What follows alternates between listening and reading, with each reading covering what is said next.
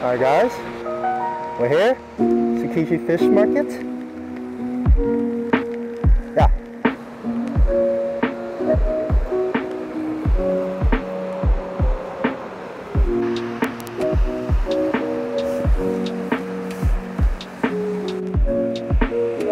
These are so expensive,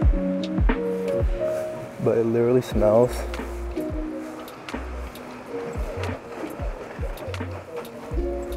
so good in here.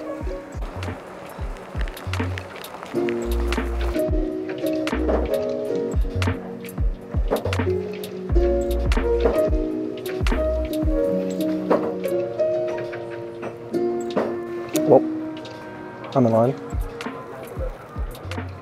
I don't even think they're open yet.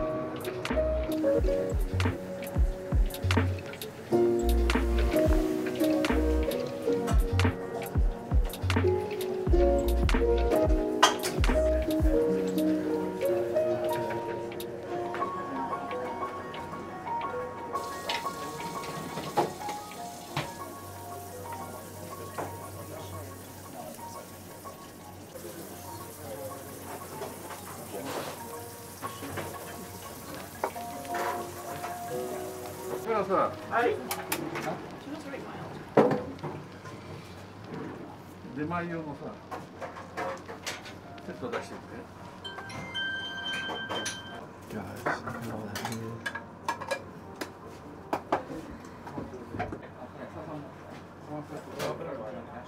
So much.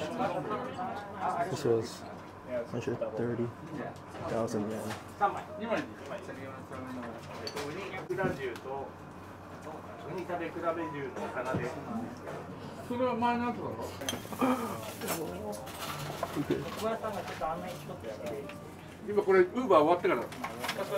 don't even know. Whatever, just digging.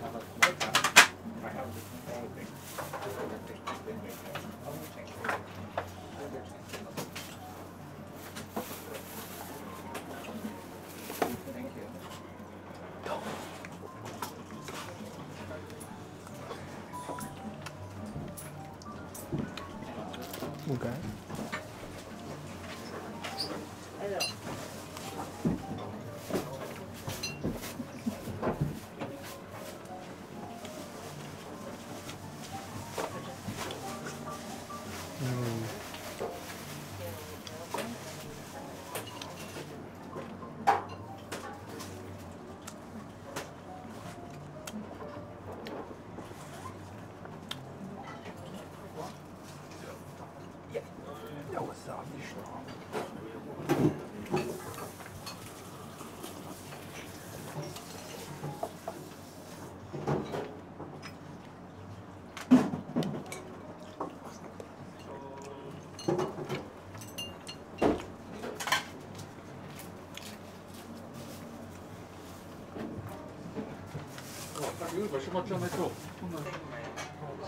Oh, so only difference is the size of rice and this no. Rice bowl, no rice, sashimi.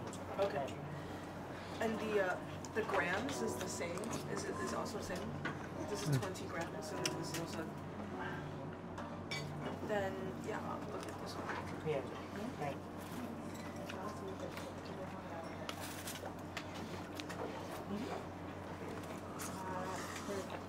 オーダーみやびです。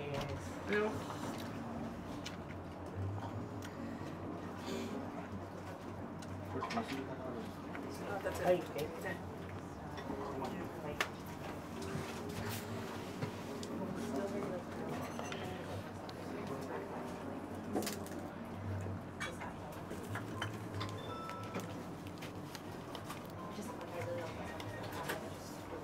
分かるようにしてるね、それね。違うからね、物がね。こっちとね。はい。これは2回言ったからな。はい、これとこれと品物が違うから分かるようにしといてくれよ。ネギトロです。ネギトロじゃねえか。だから先に分けとかないと分かんなくなっちゃうぞ。はい。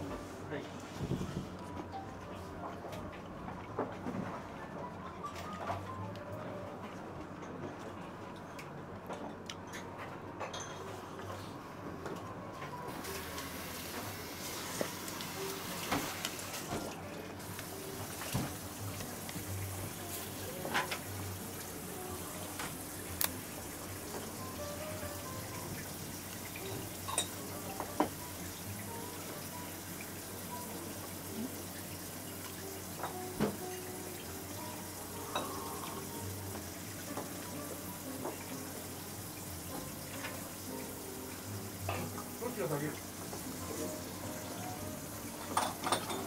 ャリ入れて、はい。プレミアムと、はい。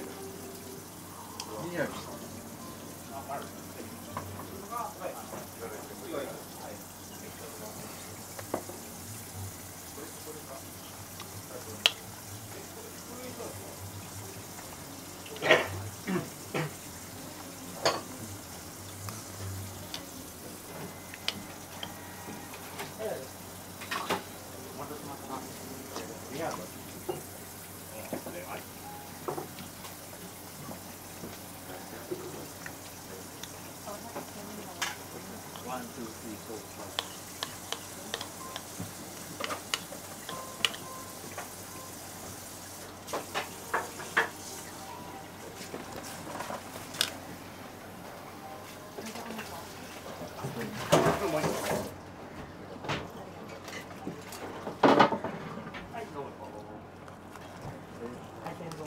より3名様ご案内しました。海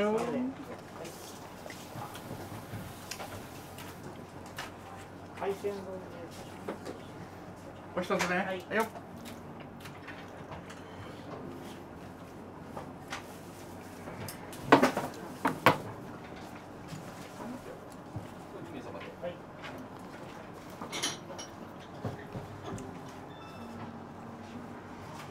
でそれ終わったらさ、キャビとかさ、今度またちょっと足してって。はい。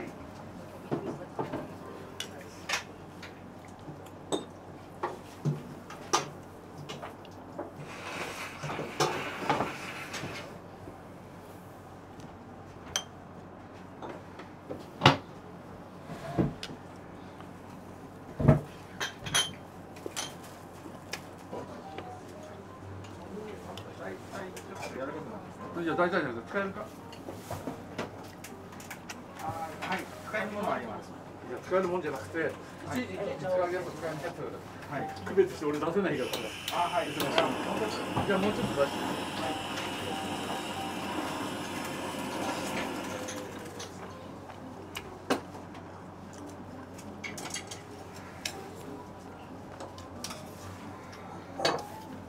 そしたらさ、はい、そのホタテをさ、はい、違うと下のなんか入れて。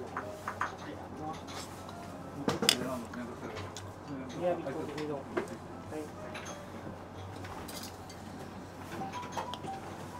はい、オーダー宮城とウニ丼です。はいよ。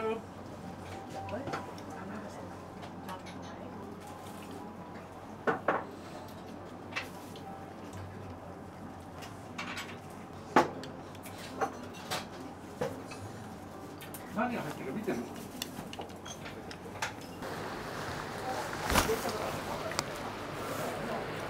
？That's the line behind me. Time to go get ramen. I don't know how far it is, but yeah, come go get ramen. Okay guys, so that wasn't recording, which means I'm gonna have to give a review again. Yeah, I don't think it was worth a 90-minute wait for 13,000 yen.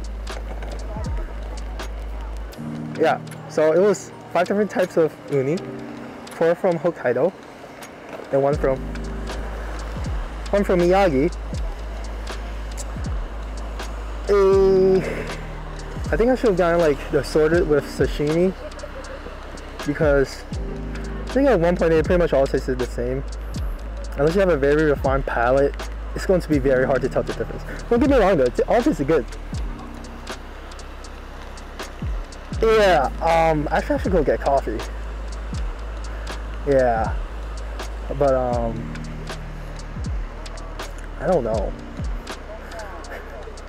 Yeah, I think sashimi tuna would have been the move. But anyways, by itself, it was okay. But like when you mix it with the rice and the ikura, it was actually really good. I was like, God damn, this shit was like nutted in my mouth. And I think I just really love ikura. So of course I'm gonna be biased. But like, yeah, you know, it is what it is. Yeah, so honestly, I recommend getting a variety like shrimp, sashimi, and uni. Don't get just all uni like I did, unless you really love uni. The only way I can describe it is it honestly tasted like the innards of crab, but very, very refined. Like, and it literally would melt in your mouth because it's like the butter of the ocean, right? That's what it's known as. Yeah, I don't know. Overall, maybe not.